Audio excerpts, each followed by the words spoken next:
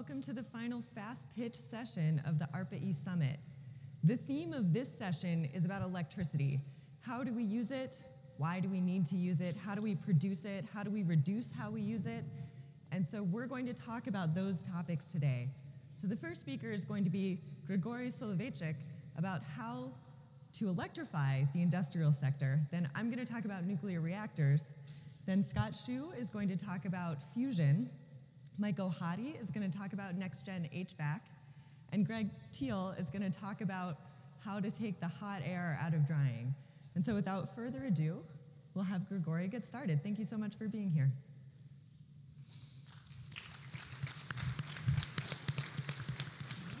Good morning. My name is Grigorii Soloveichik. I'm Program Director at ARPA-E, and I will talk about electrification of industrial sector. So first, what is industrial sector? Basically, it's everything around us. It's our clothes, it's metal for our cars, it's a cement for our buildings, and it consumes a lot of energy, and it emits gigatons of CO2 and some other pollutants.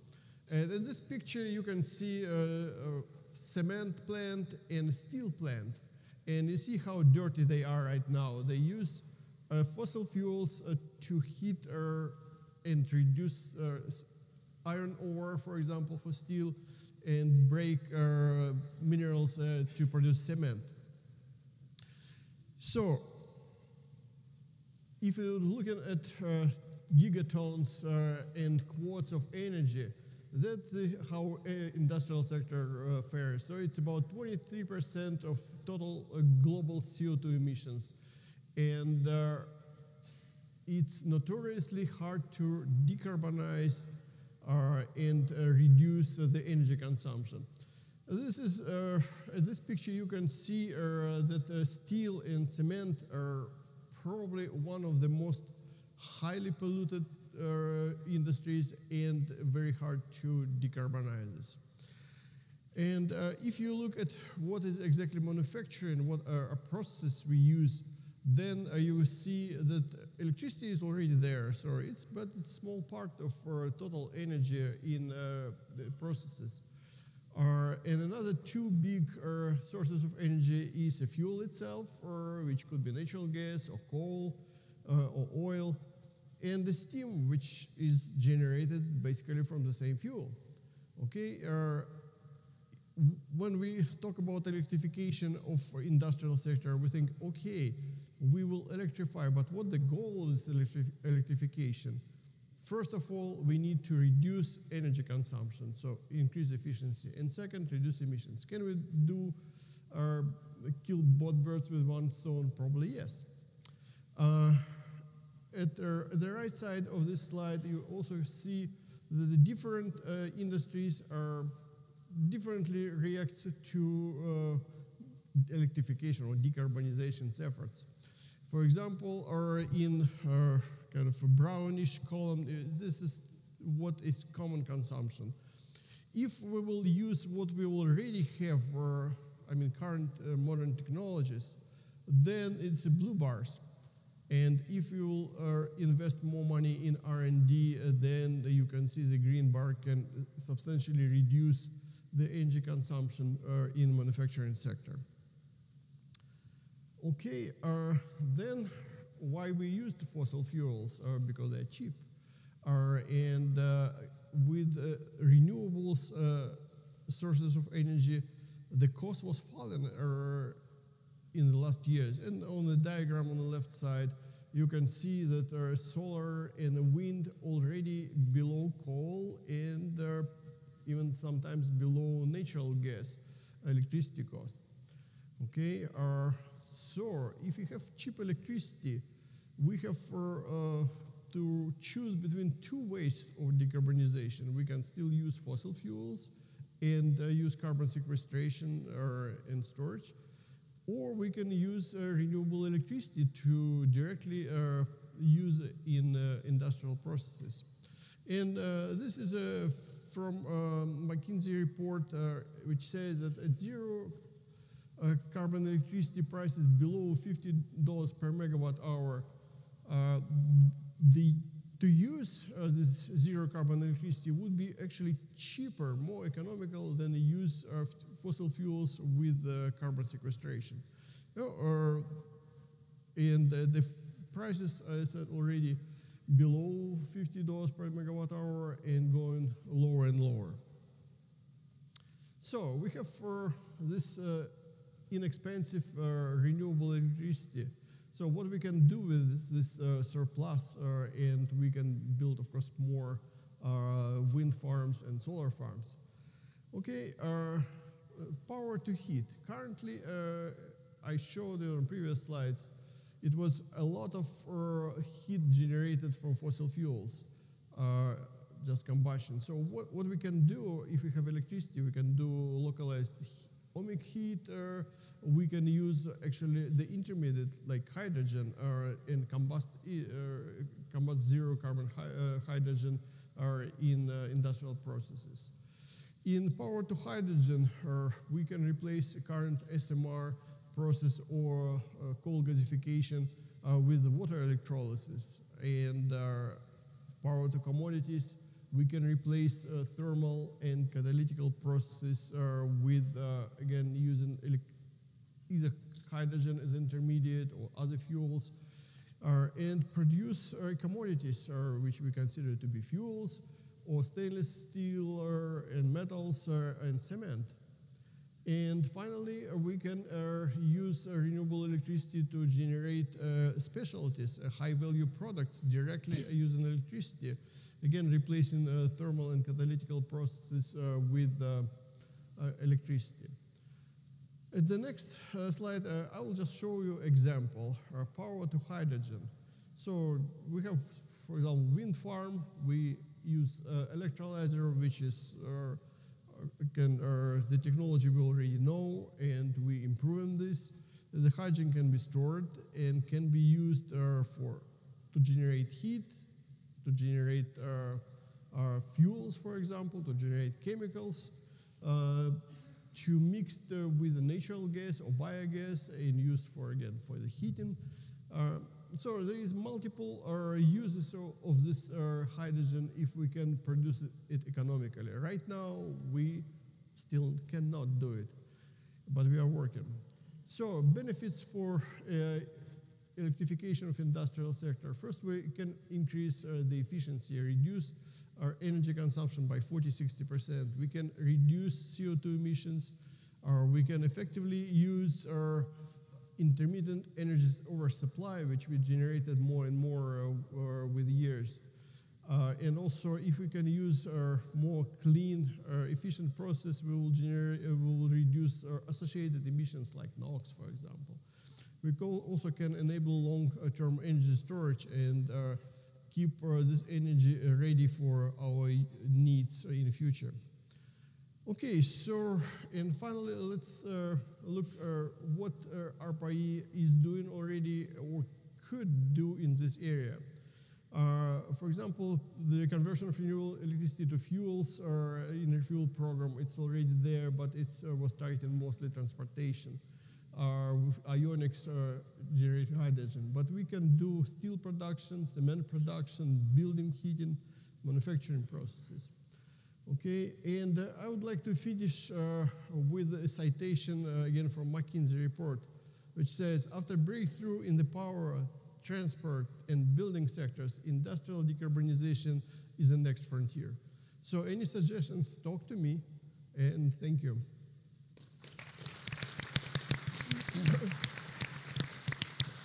And now it's my pleasure to reintroduce Rachel Slaybaugh.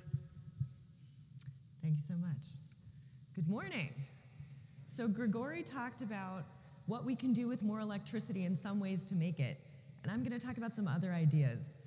I'm Rachel Slaybaugh, and I'm here to talk to you today about how can we think about making nuclear reactors much cheaper to operate and maintain so they'll be available for us to get a 100% clean energy future. And I'm really here to get your ideas about how we can make this happen. So as we've heard this week, getting to a fully decarbonized economy is not a simple lift. We have electricity, we have transportation, we have construction and materials, all of it. And correspondingly, we need all of the energy resources to get there. We need solar and wind and thermal, battery storage, nuclear, fossil with CCS. We probably need all of it. And most studies have found that the fastest and cheapest and simplest way to get there involves having dispatchable resources for about a third of our electricity. Dispatchable resources include nuclear energy. And as you've heard from several speakers this week, nuclear energy needs to be a choice that we can make to get to our clean energy future as fast as possible. So when I talk about nuclear energy, what am I talking about? So there's what we have today, which is what we call Generation 3 reactors. There's what we're building right now, which are Generation 3 plus. There are advanced light water reactors, like the NuScale system you heard about on Monday. And there are Generation 4 reactors, and that's what I call advanced reactors. So when I say advanced reactors, I mean anything that does not use water to transfer heat from the core to generate power.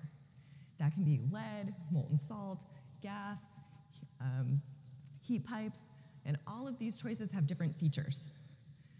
So if these ideas don't sound new, we have built and operated most of these reactors in the 1950s in an experimental fashion, but none of them gained wide deployment.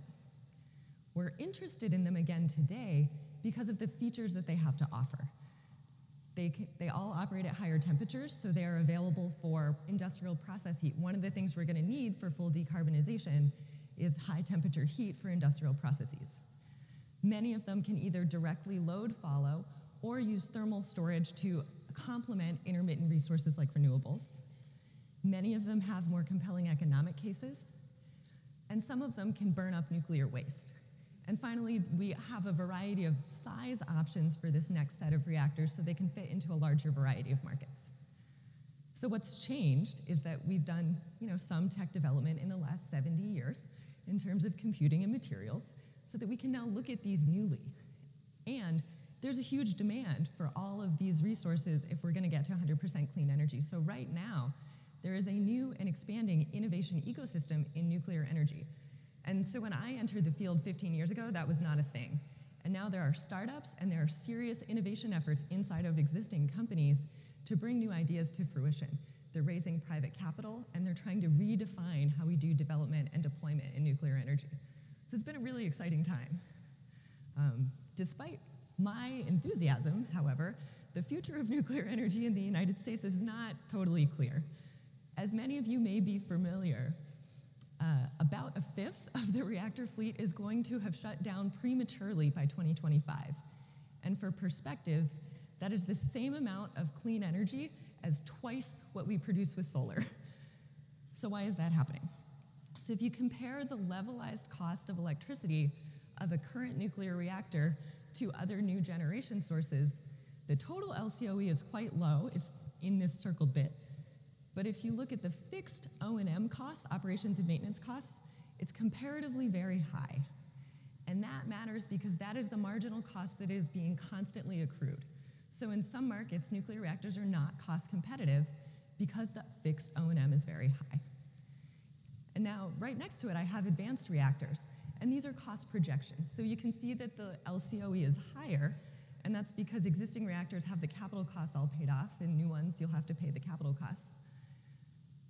The fixed O&M is projected to go down, but it's not projected to go down far enough. The good news is, most of those numbers are kind of made up because all of these reactors are very much in development. The designs are not fully detailed, so the cost projections are not very solid. In particular, the ins and outs of O&M and how that's going to happen is really not figured out. And so the opportunity, and why I'm here talking to you, is because if we start thinking right now how to do the ops and maintenance on these plants, we can change their designs and set them up for a different cost curve so they can be relevant in the future. And there's more good news. There we go. Reducing costs and optimizing operations is a thing that is happening widely in the industrial sector. There's all kinds of cool stuff going on right now. Asset performance maintenance, where you use data and predictions about projected futures to change how you're going to operate your system. So for example, a wind farm implemented asset performance management and was able to produce more electricity, the equivalent of adding 70 megawatts of new generation. Predictive maintenance is a subset of APM, And that allows you to use active models of what's really happening in this system, so you only do maintenance when you need to, instead of having time-based maintenance using conservative assumptions. So a PDM program on trial at a nuclear plant was able to save $500,000 over 2 months. And finally, autonomy and automation is being implemented mostly everywhere, and that can really reduce personnel costs.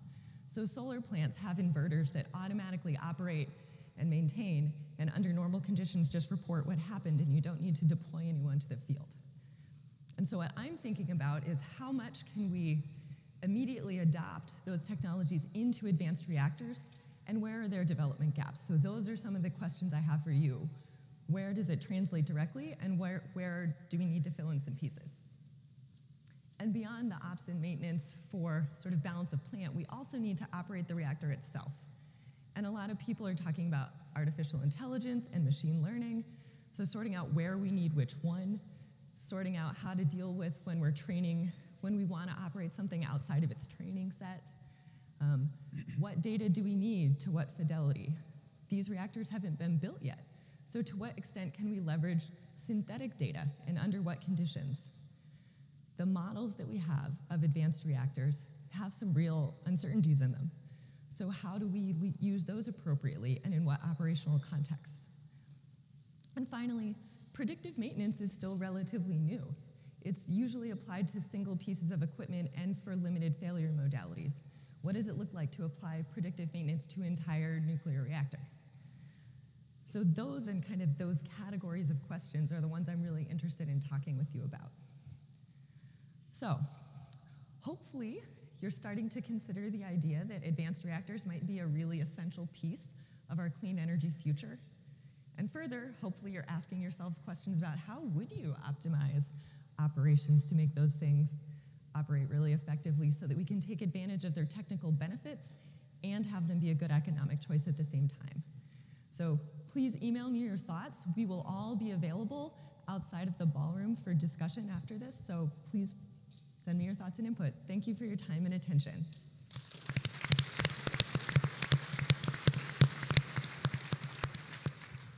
And next up, Scott Shue. Good morning, everybody. My name is Scott Shue. I'm a program director at ARPA-E, and today I'm going to talk about enabling fusion's Kitty Hawk moment. Sorry, I jumped the gun here.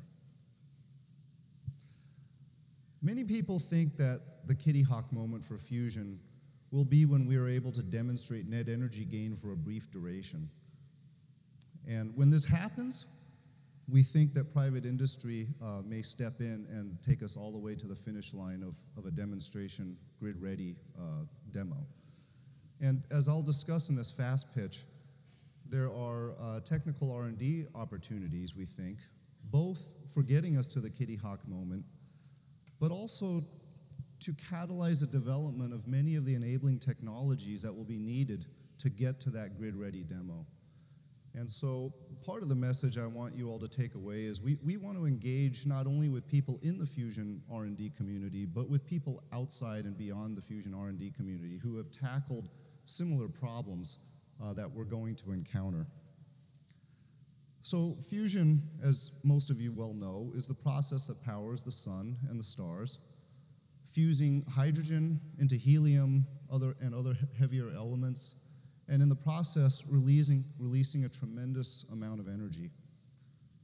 If we can achieve controlled fusion energy on Earth, it has the potential essentially to provide us limitless energy, carbon-free, highly dispatchable, safe, 24/7. I mean, that's why people think it's the holy grail of energy.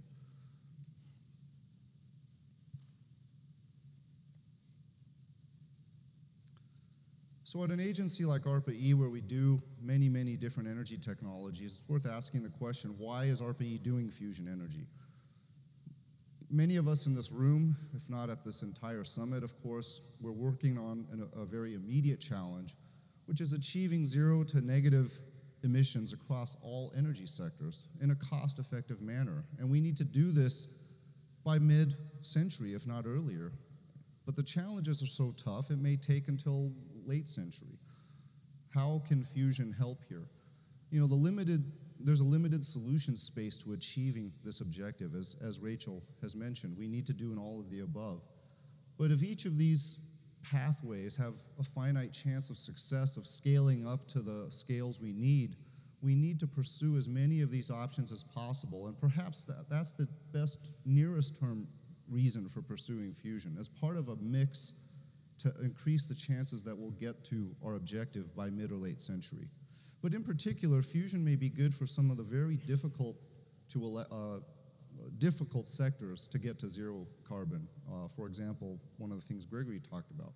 Fusion can potentially provide very high temperature heat for industrial processes, as well as generating synthetic fuel for transportation. Now, in the long term, of course, fusion has the potential to secure a clean energy future for humanity essentially forever. I mean, who here remembers the 1985 film Back to the Future, when Doc Emmett Brown comes back from the future and has outfitted his DeLorean with Mr. Fusion? Now, physics may preclude something like Mr. Fusion itself. However, Mr. Fusion is symbolic of a future where energy is no longer a source of geopolitical conflict, and also it can open up untold number of applications. Large-scale water desalination, a deep manned space flight, generation of synthetic fuel, etc. Things we haven't even imagined today. So after 60 plus years of controlled fusion research, we're on the cusp of fusion's Kitty Hawk moment, which, as I mentioned earlier, is when fusion demonstrates net energy gain for a brief duration. But everyone in this room has probably heard the quip that fusion is always 30 years away. And unfortunately, there's truth to that statement, but not without reason. And as this plot shows, this is a key metric for fusion, the fusion triple product. In the early decades of fusion development, from the 50s all the way up to the 90s, you can see actually there was rapid progress made in the very tough problem of heating the fusion fuel in the plasma state up to 100 million degrees. An entire discipline of plasma physics was invented essentially to tackle this problem. And in fact, the rate of progress there exceeded that of Moore's law. But since then, we've still been waiting another 20 years and probably another 20 more. And the reason for that is the lowest scientific risk path to fusion's Kitty Hawk moment is via ITER, which is a multinational project being built in France at a cost of tens of billions of dollars and taking multiple decades. And if things go well there, it may be close to 2040 before we have fusion's Kitty Hawk moment. So today, there are a growing number of other efforts, including privately funded fusion companies. And they all recognize that, taking the lessons from fission, that reduced nameplate generation capacity, reduced capital cost, are going to be needed if fusion is going to be successful in having impact. And so these companies, and I want to give out a shout out to the Fusion Industry Association, of which many of these private companies are members.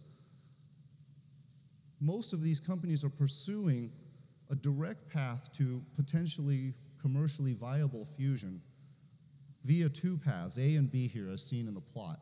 The first is advancing the heating and confinement performance of lower cost but lower maturity approaches. And these approaches have inherently reduced size and complexity such that if we can get them to the Kitty Hawk moment, they will have a smoother path to an actual demonstration power plant. Others are taking the most mature concept, the tokamak, and bringing in outside developments, for example, high temperature superconducting magnets, to shrink the size of the leading approach to tokamak, and they also want to take a direct path to commercially viable fusion, and hopefully to leapfrog ITER. So what can we do to help these efforts? So for Path A, it's about accelerating the development of these lower TRL, but very attractive concepts. And so some of the things, and that image kind of shows the diverse range of ideas people are working on. What we can do at ARPA-E is to help define impactful technical milestones and hold the development to those milestones. We wish to leverage the very deep and broad expertise at our labs and universities to help these efforts. We want to apply state-of-the-art tools, including diagnostics and computational models, and also the transformative uses of things like machine learning to really accelerate the development cycle. But getting to the Kitty Hawk moment is not going to be enough. We also need to catalyze development of key enabling technologies so that a grid-ready demonstration can be achieved in a timely manner after that Kitty Hawk moment is reached. Now, I'm out of time, but this graph shows that, we've been focused mostly on that DT fusion core. The whole surrounding system, as you can see in all the yellow bubbles there, these are technologies that we need to make possible. And so we can catalyze development of these areas today so that they become available when the Kitty Hawk moment is reached. And these are especially the areas we would like to reach out to outside industries, people who have tackled similar problems already. We don't want to reinvent the wheel. So please contact me to provide input and to engage. Thank you very much.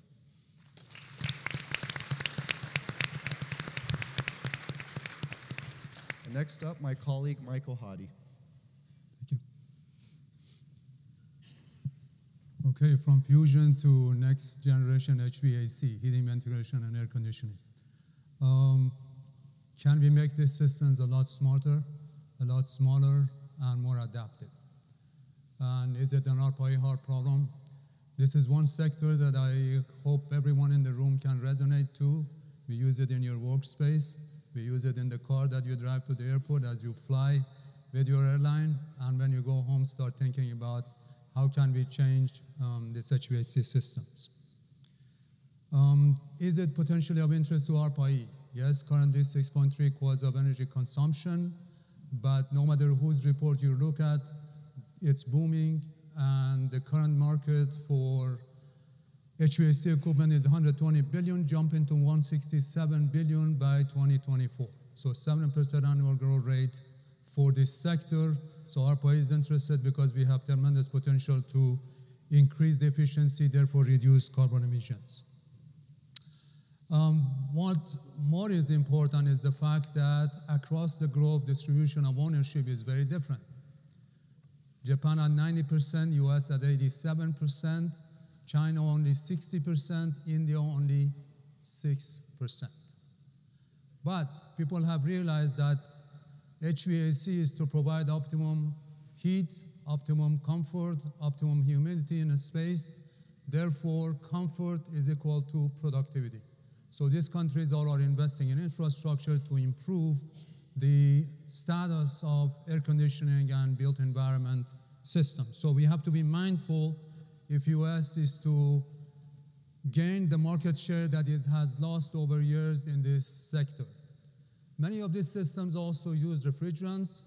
Refrigerants are not environmentally benign. As you can see here, they have global warming potential across residential sectors, across commercial sector. So if you could do something to reduce the amount of refrigerant charge, you have done something good, not only from emission point of view, but also the new refrigerants are, listen to this, 10 to 12 times more expensive than the existing refrigerants 410 or 134A and so forth that you're familiar with.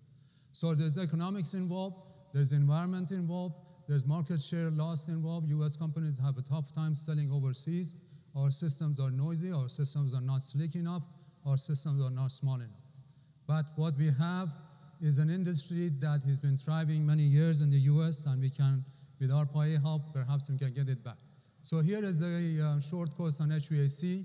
A typical refrigeration HVAC system is nothing but a couple of heat exchangers, a very smart device compressor that pushes the fluid through the loop, and you have an expansion device between the high side and the low side pressure. You go to the chiller for this building, you just increase the size.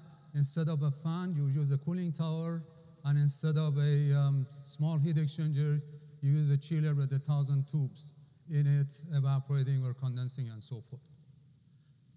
So start thinking how we could tremendously change this. As you can see here, more than 80% of the charge is in the evaporator and condenser. So looking at possible areas, immediately come into your mind.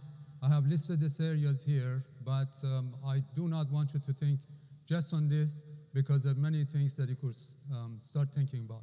We talked about super wood yesterday. Can we talk about super working fluid, including super water?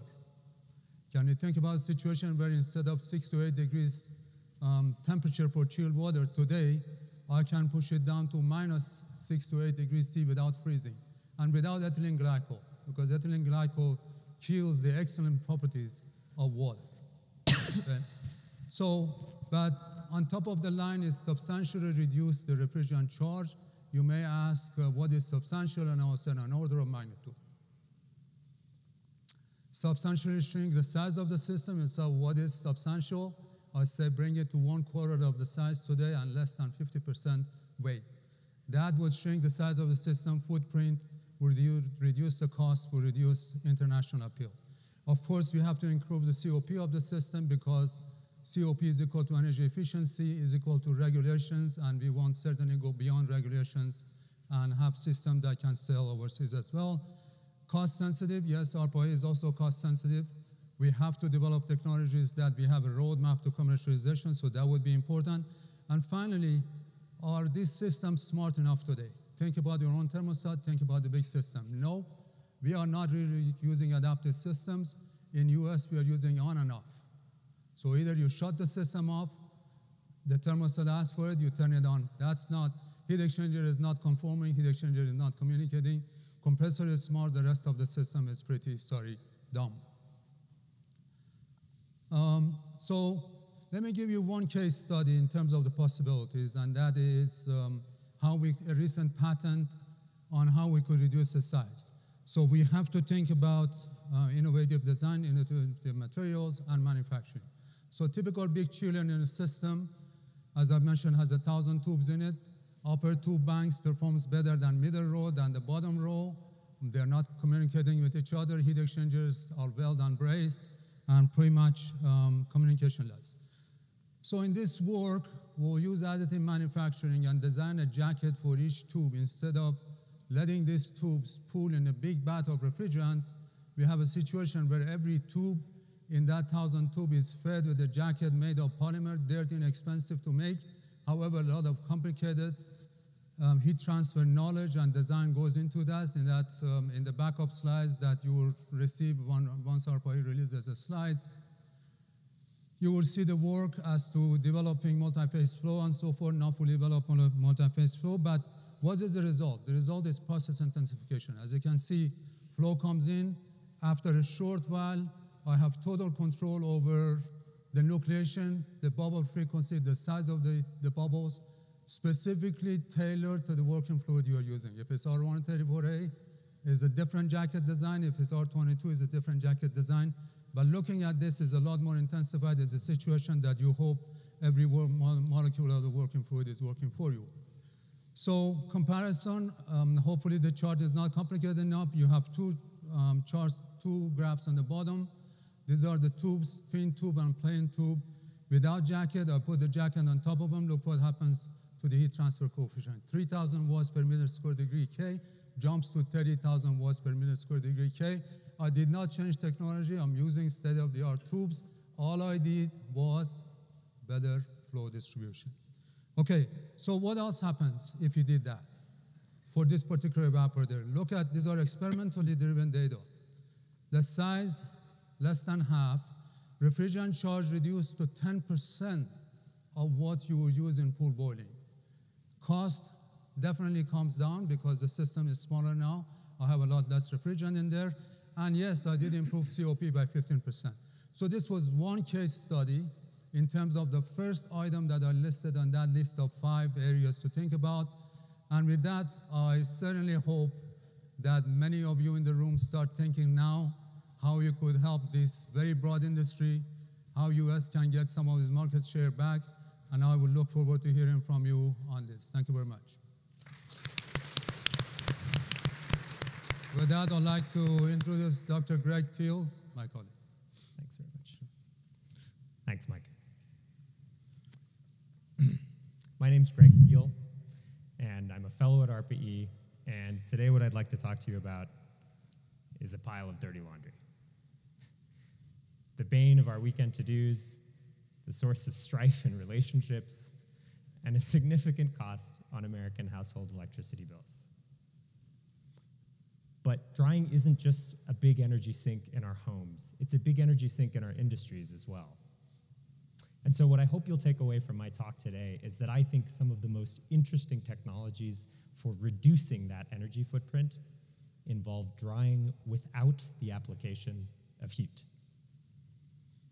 So let's start with something familiar, the clothes dryer. This one appliance uses a full 66 terawatt hours of electrical equivalents in the United States per year. It emits about 30 to 40 megatons of CO2 per year.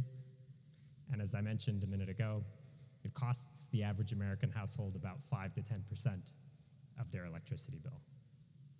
And these numbers don't include the AC load required to cool your house down after you heat it up with a warm load of laundry. They don't include hotels like the one we're staying at here or commercial laundries. So it's a big energy user. But the good news is we've made some progress. If you look at standard electric dryers, which are the most commonly used type in the US today, they consume about 2 to 4 kilowatt hours per load per cycle. But now, on the market today, we're seeing things like heat pump dryers. Now, these dryers don't vent the moist air out to the environment, but rather they condense the moisture out of the air and recirculate the still warm air to reduce the amount of energy required to dry. These technologies reduce the energy consumption by about 40 to 60%. And in R&D, we see technologies like ultrasonics, which don't use heat at all to dry clothes, but rather use ultrasonic waves to pulse moisture out of clothes in the form of very fine droplets, like a mist or a fog. So the thing is, when you see a staircase like that, the question that naturally arises is how low can you go? And since I'm a mechanical engineer, when I think about how low I can go and where I am today, the thing that comes to mind is not a limbo stick, but the metric called efficiency, right? And efficiency for a process that consumes energy is defined as the minimum energy required by physics or by thermodynamics divided by the actual energy consumed by the process. So the question for drying here is what is that minimum, thermodynamic minimum energy required? And the answer to that question lies in the relative humidity, which, as we all, of course, remember, is defined as the partial pressure of water vapor in air divided by the partial pressure of water vapor in air and a mass of air that is saturated with water at a particular temperature. This is a number that varies between 0 and 1, between 0 and 100%. When it's less than 100%, the puddle on the ground disappears, and when it's 100%, the puddle remains a puddle. The thing is, of course, if you look at a map of relative humidity in the lower 48, and you look at it on an annual average basis, what you see is that everywhere, it's pretty much less than 100%. So what that means is drying clothes is thermodynamically free, right?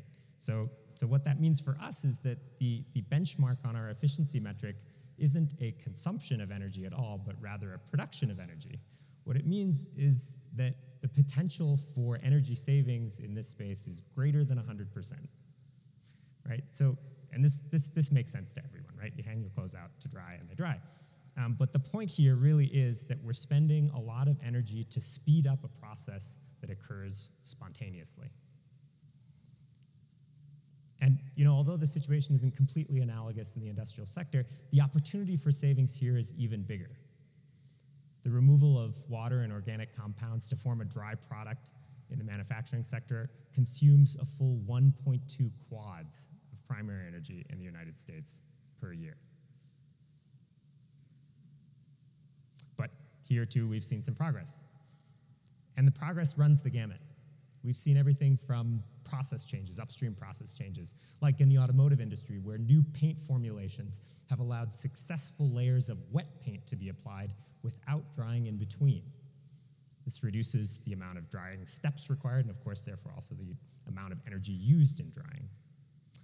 We've seen technologies that use low or zero carbon energy to dry, like solar dryers. We've seen enhanced heating technologies like superheated steam drying, which instead of drying in a hot air environment, dries in a hot steam environment, which has better heat transfer characteristics and allows the energy associated with the vaporization of water to be more easily recycled. And two, in the industrial space, we've seen the application of ultrasonics and other electrically driven methods. But the thing is, it's not enough. As Grigorii alluded to at the beginning of this session, the greenhouse gas emissions in the industrial sector are massive. If you look at a plot of direct emissions from that sector, you'll see that they've been stagnant at about 1.5 gigatons per year in the US for the past decade. So what can we do? Well, I think maybe one answer to that question lies back in my pile of dirty clothes.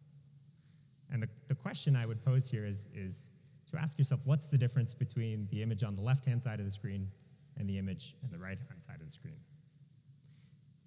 And the difference isn't that the pile on the clothes on the right-hand side of the screen is folded, and it's not that it's warm and fuzzy and cozy like putting on a hot robe straight out of the dryer on a cold winter's day. The difference between these two images is water, not heat. And so what I'm interested in hearing more from you about today and in the future is how we can build out the non-evaporative drying portfolio. How we can begin to think of vaporization of water as just one tool in a toolbox of options to make a dry product by moving water. How can we begin to decouple the notions of heating and drying? So my ask for you today is, if you're interested in advancing our drying technologies toolbox, if you're interested in making drying low energy and low carbon, or if you're just interested in rethinking thermal energy use in our industries, please come talk to me. Please send me your thoughts, your ideas, your white papers at the address shown on the screen. Thank you very much.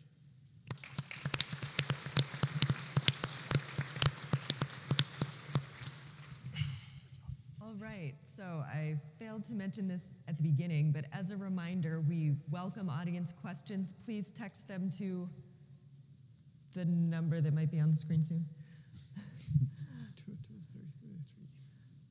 22333. And remember, they have to be text length, 160 characters or less. So we have a couple that have come in so far. So we'll start with Greg, fresh in our minds.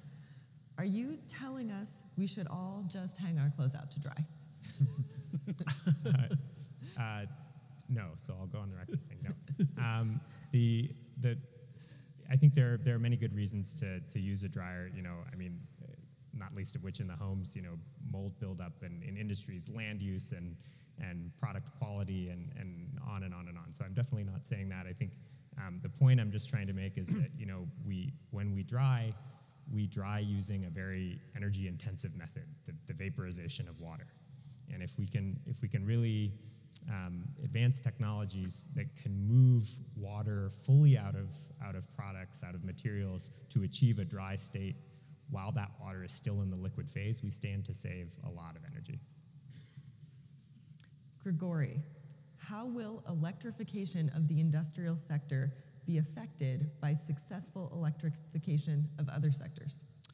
It's a good question, and I already mentioned that a couple of ARPA-E programs work actually targeting the transportation sector. They are producing fuel from renewable electricity and hydrogen from renewable electricity, and the fuels and hydrogen could be used in electrification of industrial sector. But of course, it's just a scratch on the surface. We also need to develop a program would be specifically target industrial sector. Mike, you mentioned possible size reduction for HVAC systems, but the weak air side heat transfer limits further size reduction. How would you address this limitation? Also, good question. Excellent question. Excellent question. So this is when you talk to industry, that's really the question that comes up. As one of my colleagues said, when you try to sell research to industry, it's playing cards. So you offer a solution and they come back and put a block in there in terms of how it cannot be done. There was an ARPA-E project on airside enhancement with James Klausner as program director. There experimentally, ARPA-E project demonstrated 11 times improvement in heat transfer coefficient on the airside through additive manufacturing. So we are talking about systems that are more sophisticated, but at the same time more reliable. So I don't think this is a showstopper. And we need to think different. We need to think about completely different packaging so that the fin design would be accommodating with the weakness of the air as a working fluid. Great. And a question for me, what are some of the barriers to developing the O&M technologies that I was talking about? There are several, but one of the biggest barriers is really integration of skill sets across somewhat disparate fields. So a lot of people working on AI and machine learning and model-based fault detection are not thinking about nuclear energy and often even the industrial sector at all. And so one of the really big challenges is getting people developing fantastic solutions for other problem sets to consider nuclear, and for nuclear to reach out and be willing to admit that perhaps they don't have all of the answers and they need to integrate with other sectors and take advantage of those lessons. So text questions 22333. So I don't have any more questions.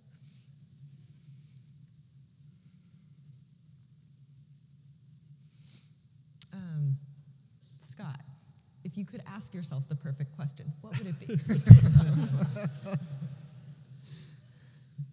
Well, there's several questions people ask about fusion. One is, why is there private capital going into fusion when it seems so far from commercialization? And that's a good question. I mean, it's kind of an amazing phenomenon. But I think it's a confluence of several factors. One is just the tremendous reward of fusion. You know, it is high risk, but the reward is even higher. So the overall risk to reward ratio actually maybe becomes palatable to investors. But secondly, I think it's also just the growing urgency of the climate problem and carbon emissions, et cetera. And we just need more solutions to help solve the problem. So I think those are two reasons to answer that question. Great.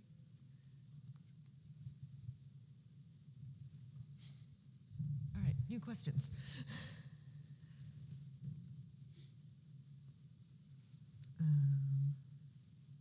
Greg, compared to something like transportation, the energy footprint for drying seems fairly small. Why is this a good space for ARPA-E? That's a great question. Well, I think, first of all, I would say that, you know, this is part of the bigger grand challenge of industrial decarbonization. And it's a really tough space because it's very piecemeal. And because it's very piecemeal, you have a lot of these kind of smaller opportunities, and those are harder for the private sector to attack. You have lock-in, you have cheap thermal energy today. And so I think for that reason, it means that ARPA-E must engage in that area in order for us to achieve and go bit by bit through these piecemeal sectors in order to achieve that larger, greater goal. Great. Grigorii, how is the intermittent nature of renewables going to affect the electrification of the industrial sector? Oh, this is an excellent question because, of course, when we look at all industrial processes, they are working the best in a steady state, and any interruption, startup, and shutdown procedure goes into lesser efficiency, in losses in production, and so forth.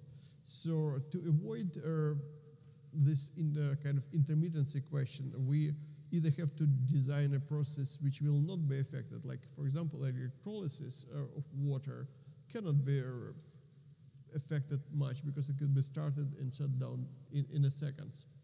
I guess the solution would be in development of inexpensive and effective energy storage associated with renewable generation and electrification of industry. And actually, this is a kind of answer on my previous question as well, how other ARPA-E program can benefit industrial sector electrification, like energy storage. Yes, definitely it could. Okay. Mike, how would AI have a role in next generation HVAC? Because it has a role in everything, it seems. Great potential, great question. So, as I said earlier, shutting off and shutting on is not AI. It's plenty of room. Some of the US companies, HVAC companies, have started collecting data, not to mention names, but they already have 1,000 buildings that they're monitoring, they're taking data on. I would immediately can think about a situation where you use the weather forecast to prepare the building, including thermal energy storage, so that the building is adaptive. If there is a cold front coming in, the building will start preparing. In that case, heat exchanger has to be ready. Heat exchanger cannot be a well-embraced piece of equipment. The system as a whole has to be adaptive, and I really think that tremendous potential in AI for this HVAC sector. We can discuss more. And one more. Would a possible next-gen HVAC consider non-vapor compression solutions? Another great question. I did not say I'm promoting vapor compression, but it is majority of systems out there now think about non-vapor compression solutions as well. Compressor takes a lot of power. If you could go to situations where you're doing pumping instead of compressing, you could save energy. So certainly, non-vapor compression systems are welcome. Right, and then one more for me. You mentioned several reactor types. How translatable are these ideas across types? It's a good question. So it depends. What I'm most interested in is ideas that can sort of be abstracted so that you can apply them to any of the reactor futures, because it's really unclear which reactor type might gain market share in the future, or if a variety of them will. And obviously, some solutions are going to be particular. I mean, these different reactor types are quite different from one another. Some of them have solid fuel with a gas heat transfer fluid. Some of them have a liquid fuel in a liquid heat transfer fluid. So it depends, but what we're most interested in is ideas that you can at least abstract so that the frameworks will apply across technologies.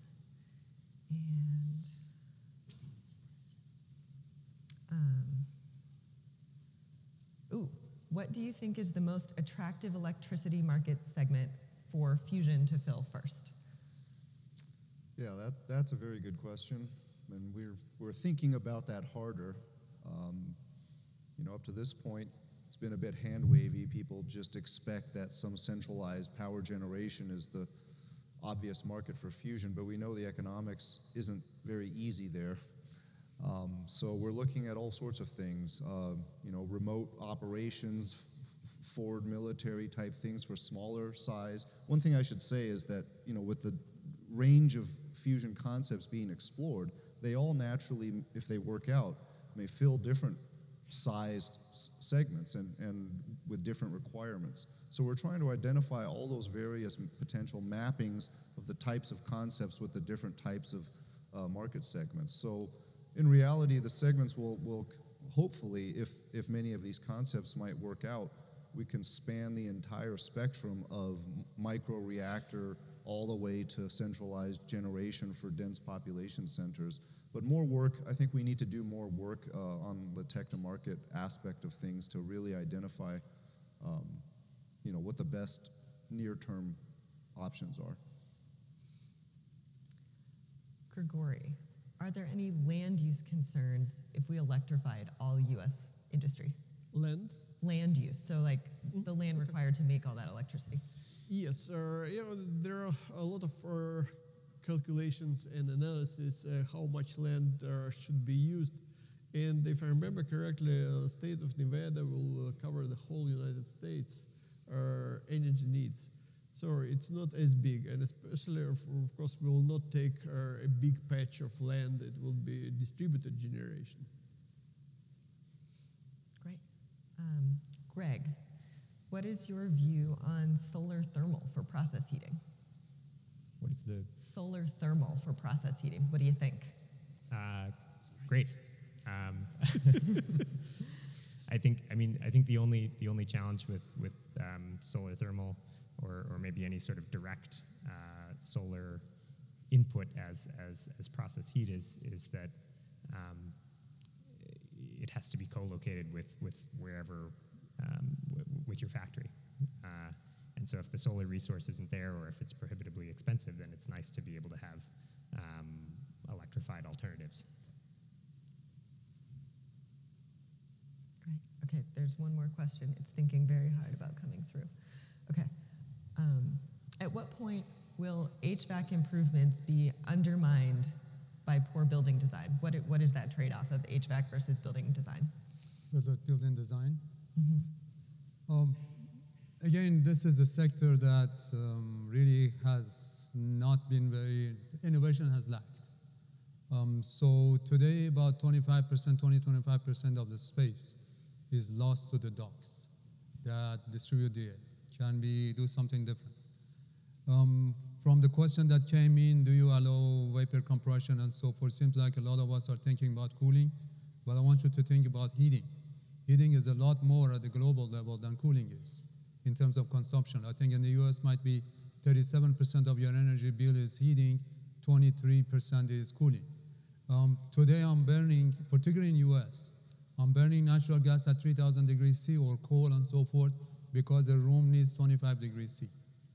This is very inefficient, so we really need to think about buildings being adaptive, having thermal energy storage, and increasingly think about heat pumping, because heat pumping can be used for cooling and heating. The rest of the globe is a lot more progressive in this use of heat pumps, and there's a lot of room there. So one for me, a great question, why are O&M costs so high for nuclear reactors right now? And a combination of reasons. One of them is these plants were built a long time ago with analog technology, and so everything is done manually. There is no automatic digital data collection. You have people physically walking the plants and taking readings. A lot of maintenance is prescriptive and preventative. So every 18 months, the reactor goes down to refuel it, and you do all of the maintenance, whether it needs to be done or not. You tear the pump apart, you clean the pump, you put the pump back together. So there's a tremendous amount of manual, physically intense maintenance that happens. And some of that is imposed by regulation, some of that is imposed by culture. But a lot of it just has to do with technologies from 40 years ago and what we are set up to do in the system. So the costs are really just physically people taking water samples and reading charts and processing that data. Scott, why is so much private capital going into fusion even though commercialization seems so far off? Well, I guess that's the question I answered for myself first, right? But maybe I'll take the opportunity to go back to the other question and say, in terms of markets for fusion, that high heat, industrial heat, is something that we really want to look into more, because not only is that a hard to decarbonize sector that fusion could potentially fulfill, but also it actually greatly eases the technical burden of fusion because you don't have to go through the efficiency losses of electricity conversion. Okay. And our last question also for you, how can non-plasma physicists help fusion? And can you tell us more about the needs for innovation? Yes, so thanks, especially because I ran out of time at the end. Especially on the enabling technology piece, we need the non-plasma physicists especially. And I'll just mention the two greatest problems have to do with breeding the tritium fuel and processing that tritium. So you need to extract it out of your primary coolant. You need to keep the tritium contained where you want it, and you need to take it out where you want to take it out and not have it leak into the environment. So that's a problem entirely not for plasma physicists. It's for people who have dealt with hydrogen processing at high temperatures. There's overlap with advanced fission concepts. And the other thing that's really the greatest need is how do you face the extreme heat and particle flux coming from that fusion core, and whether that first interface is a solid, is a liquid, is some kind of extruded, continuously extruded medium. These are all things that we need innovations for, and we don't just want to think that there's some magical material that's going to survive that. We need more ideas there. All right, and that's our time. Thank you so much for your time and engagement. We will all be available afterwards outside the foyer and by email. Thank you so much.